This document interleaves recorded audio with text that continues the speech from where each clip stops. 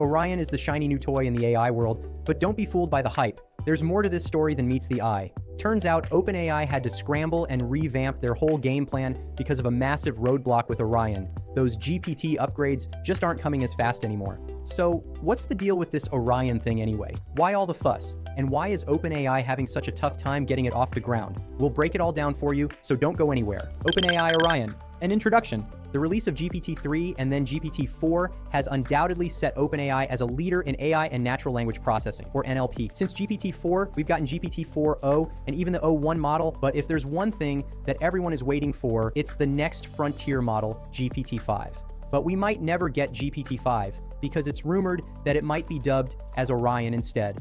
And this new Orion model is described as potentially up to 100 times more powerful than GPT-4.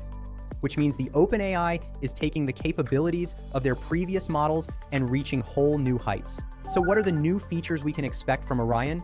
Well, the first is obviously its performance boost. According to reports, Orion will make use of more advanced architecture and training techniques than ever before, which means its ability to understand and generate text will be more accurate than any of the previous models. This means we'll get a high level of comprehension and more contextually relevant responses. Other than that, it's reported that Orion has a much broader application scope. That means with the new Orion model, we're not just getting better conversational abilities, but now this model is going to have a much wider range of applications for many different industries, including healthcare, finance, education, and even entertainment. If all this does come true with Orion, AI won't just be a conversational helper. Now it will be a doctor, a financial advisor, a teacher, and much, much more. Last but not the least, it is also believed that Orion may have improved multimodal capabilities, which means we may be able to enter text, images, audio, or even video inputs. If this does come true, interactions with AI will become much more useful than ever before. Launch expectations. Hearing all these cool features, I'm sure you want to know when exactly this model might get launched.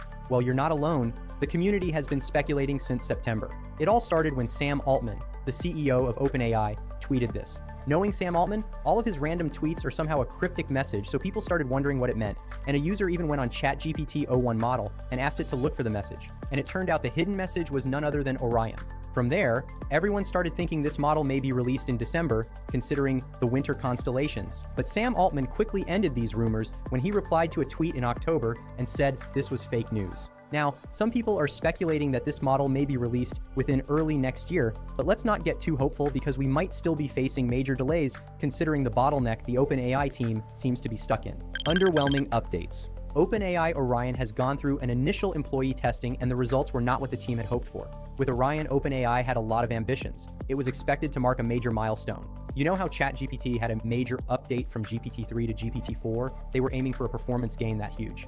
However, after finishing an initial round of using and testing, some OpenAI employees revealed that Orion hasn't exactly met these expectations. Initial testing did indicate that Orion achieved GPT-4 level performance after completing only 20% of its training. I know this may sound impressive to some of you, but the important point to note here is that the early stages of AI training are what produce the most dramatic improvements, and this doesn't prove that the remaining 80% of training will produce any significant advancements or surpass GPT-4 by a massive margin.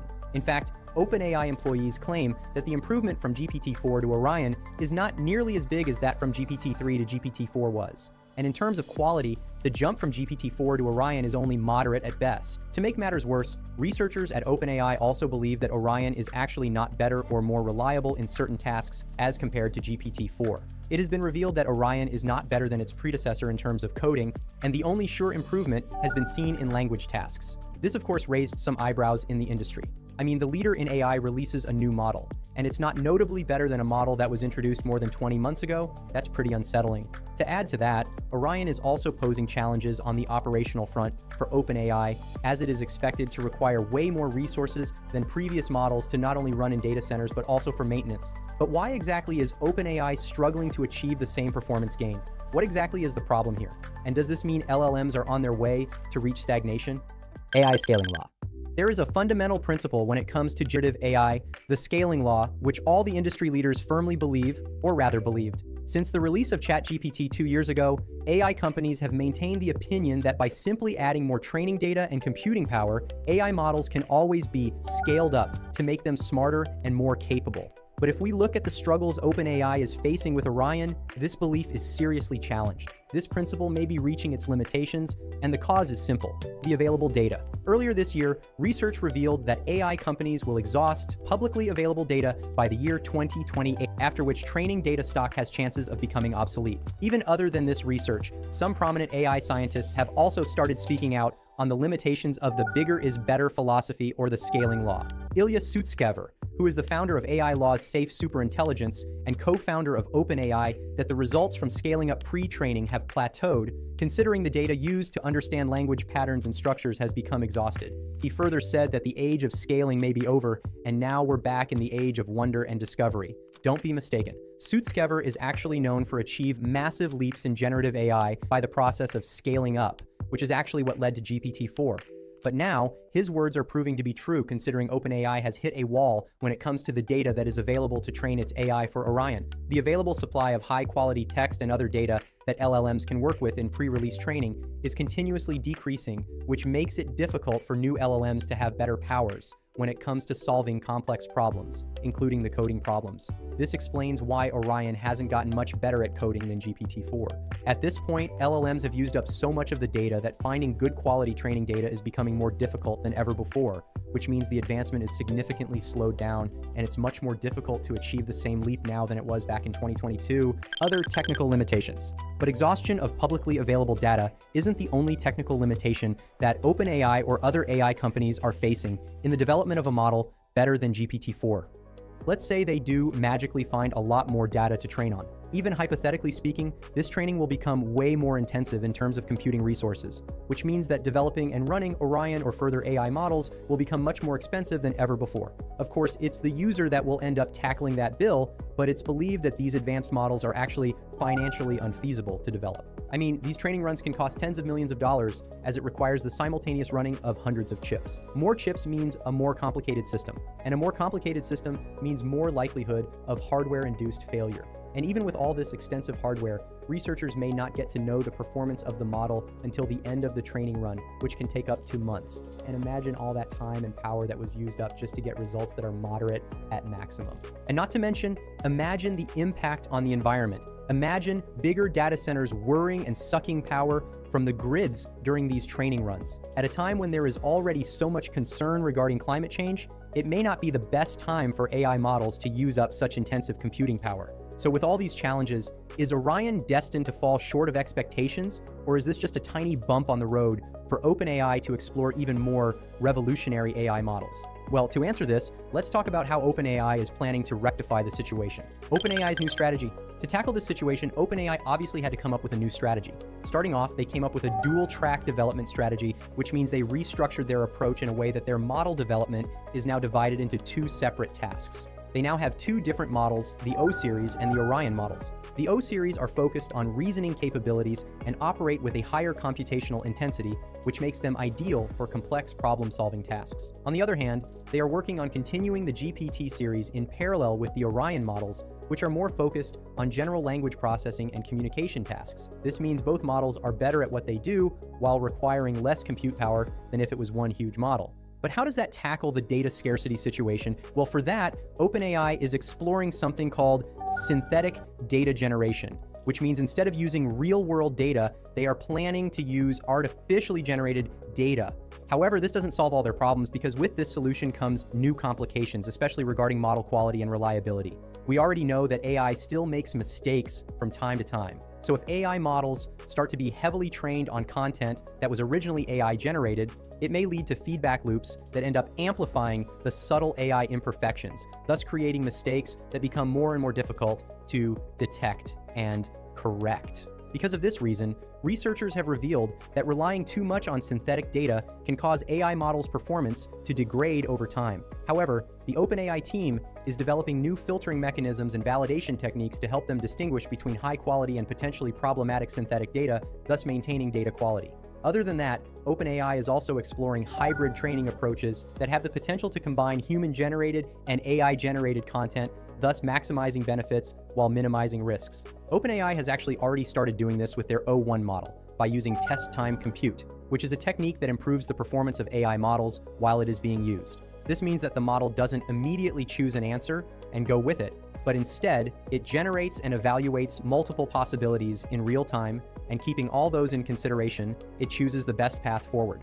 By doing so, models can dedicate more processing power to complex math or coding problems. And even in just the o01 model, it has been revealed by a researcher at OpenAI that this technique gave it the same performance boost as if the model was scaled up by 100,000 times and trained for a 100,000 times longer. All that without all the additional computing power is actually super impressive. Researchers at other top AI labs, including Anthropic, xAI, or Google DeepMind, have also started working to develop their own version of this technique, but no one has gotten as far as OpenAI that has already released it in their o1 model and is working on improving it. That's why Chief Product Officer at OpenAI, Kevin Weil, said, "By the time people do catch up, we're going to try and be 3 more steps ahead."